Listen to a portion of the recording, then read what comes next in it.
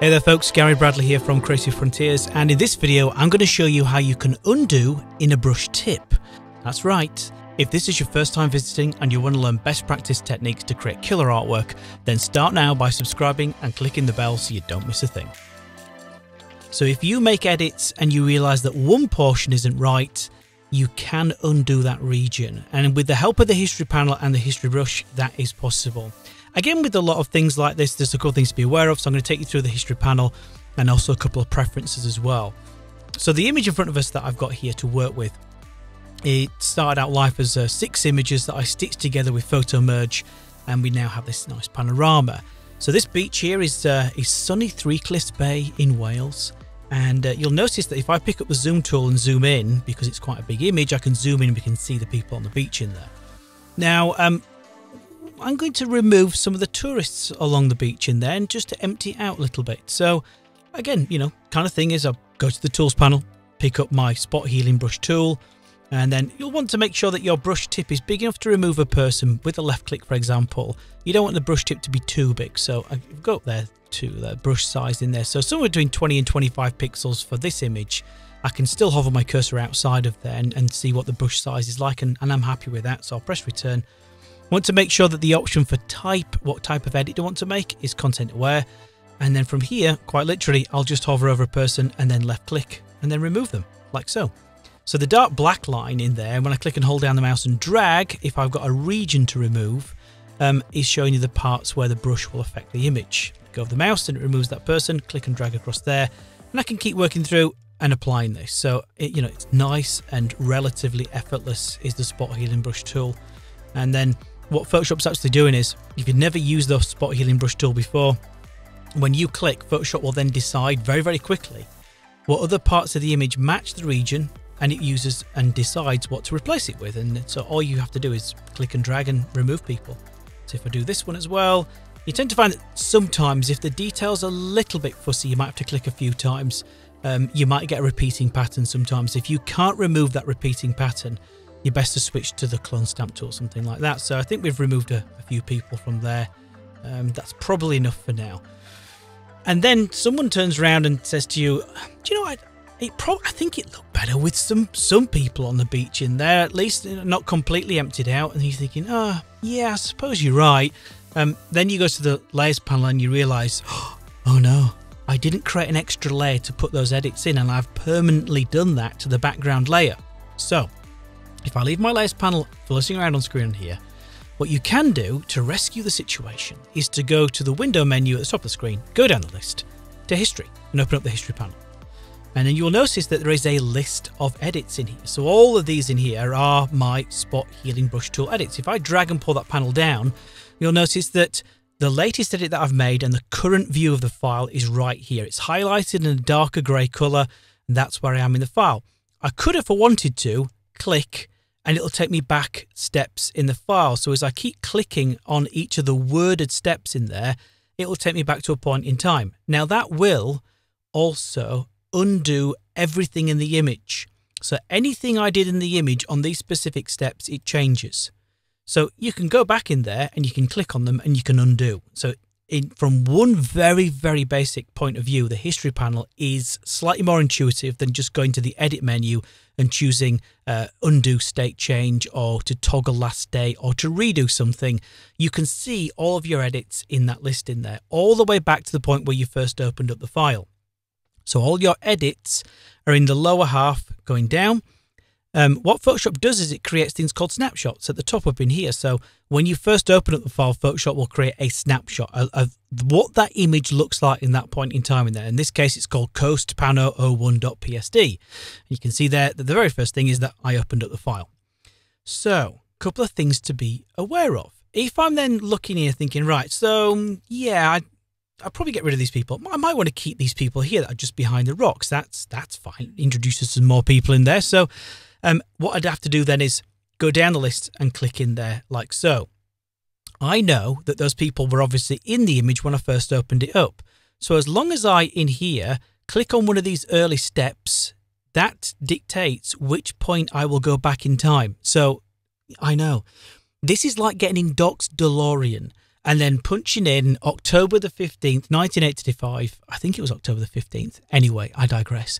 Going back in time and doing something back in history.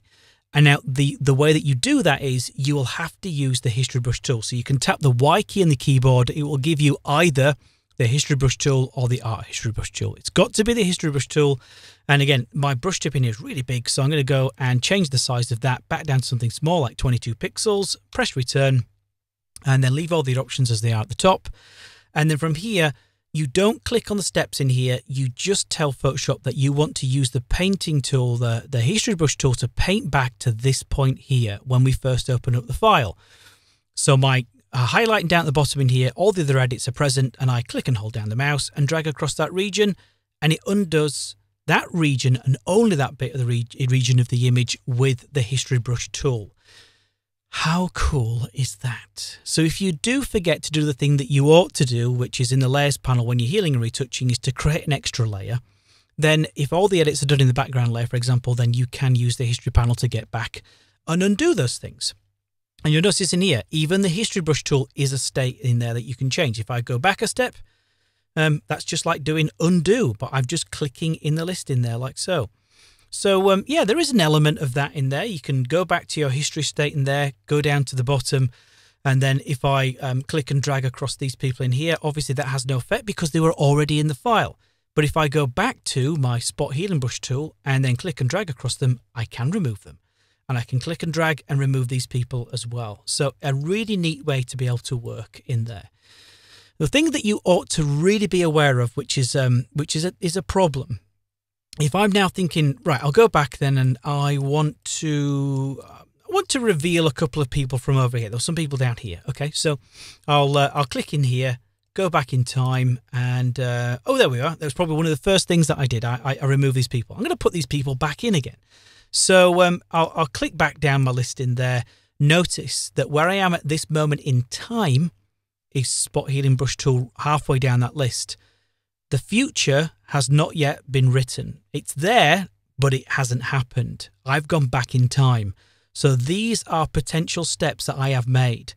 Watch what happens then if I decide that I want to heal and retouch something else in the image. So if I go back up here and let's say, for example, remove that person wearing yellow up there. So look at the history panel. When I hover my cursor over this region and click and hold down the mouse and drag, when I let go of the mouse, look at the history. It all disappears. So you need to be very careful when you're working with the history panel. If you do click back in the steps in there, that is actually something that you want to do. But I have lost all the other edits inside of there now. So any of the other people that I hid, they've all now been revealed in there because I've lost those steps. So it's something to watch out for. Now, if you want to kind of avoid that situation, then you can go to the history panel, click on the panel flight menu, and you can go to history options. So by default, Photoshop will create a snapshot, which is just here at the top of there. When you open up the file, you can choose to automatically create a new snapshot when you save the file. So if I've worked on this file now, if I do a file save or save as, then it will create another snapshot underneath the previous one in there. Now, I'm not bothered about that, but I do want to turn on Allow Nonlinear History. And then the other thing you can do is you can name any snapshots that you make. So you can actually make your own manual snapshots. If you want to create a snapshot of what the file looks like at any part of that editing process, you can do that yourself. So I'm going to turn that on because it will allow you to name it. Otherwise, it'll just call it snapshot 1 or 2 or 3. You can also make layer visibility changes part of the options in the list in here. Now, I'm not bothered about that, so I'm going to leave it turned off, and then I'll click OK. So again, going back to this theory that if I want to go back now and redo those edits and hide those people, dragging along there and redo that, that is absolutely fine in there. So I'm just removing these people along here, making some further edits in there like so. So all happy with that.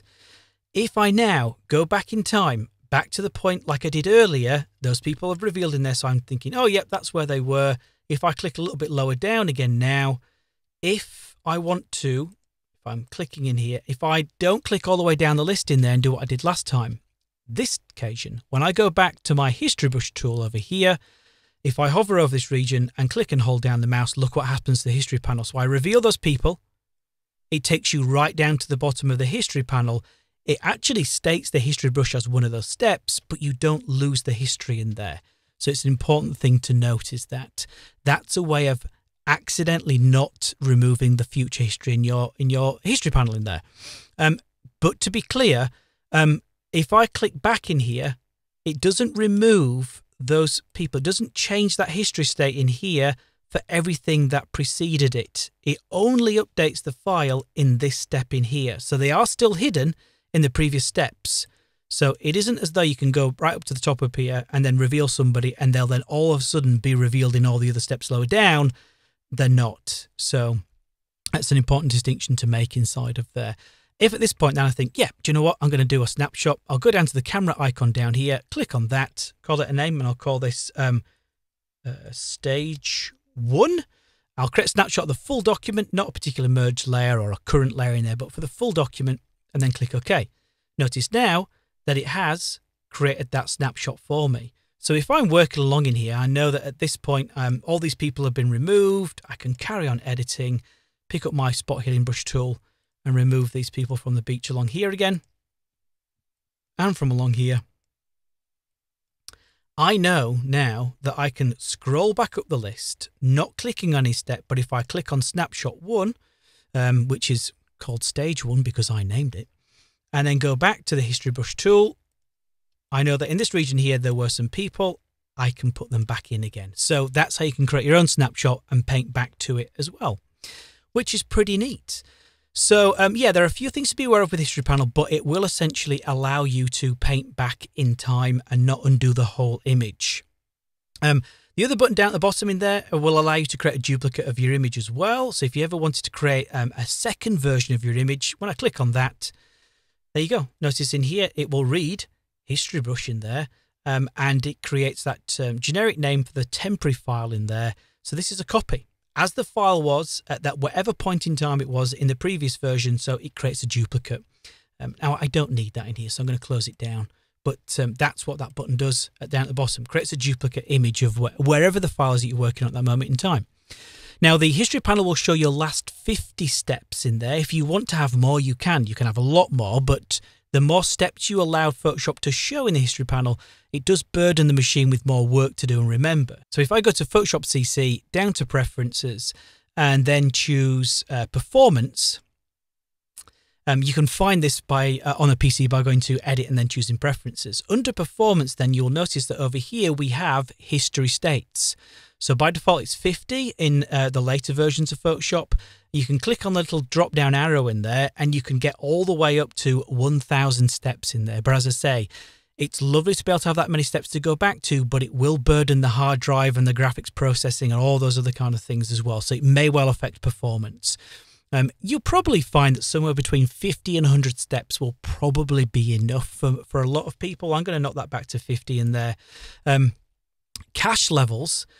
Right, so what this means is that in Photoshop, your image will be broken down into invisible tiles. So if I make an edit to the very lower right corner of the image, Photoshop doesn't need to redraw the image to show me that edit takes shape on screen or to go back in time. So it really is all just about trying to save the burden of the computer having to redraw the entire image every time you make an edit. It only updates a certain quadrant or a certain square of your image in there. So what you can do in here is you can increase, if you've got a really big image, you can increase the number of cache levels in there, which will subdivide invisibly almost your image into smaller chunks, and so saving and updating those kind of things should be quicker. But for a file that's lower in size and things, you could drop the cache levels back down to a lower figure in there. That's what that means. So I'm going to set that back to 4 in there. And with that done then, that's pretty much it for the options. I'll click OK in there. Last thing I want to show you then is that the History Panel will only show you steps in here for the active open document, and that will not live with the file for the entire process. Once I close this document down, so if I now go to File and choose Save As, and if I say this as Beach Pano 2, and then click on Save, if I then choose to close this document down, so again, just so you can see everything in this panel, all of the edits and the snapshots at the top, if I close this document down, go back to File, and then choose open, and then open up Coast Pano 2, and then choose open. Take a look at what happens in the history panel. So you start all the way back to square one again. So the snapshot at the top is what the image looks like now, and any edits I make are for this session and this session only. So yeah, the history panel is great. A couple of things to be aware of, but it essentially allows you to undo in a brush tip with the history panel and the history brush. If you like the video, please give it a thumbs up to help the channel, and as always, you can subscribe so you don't miss any future content. And until next time, folks, farewell.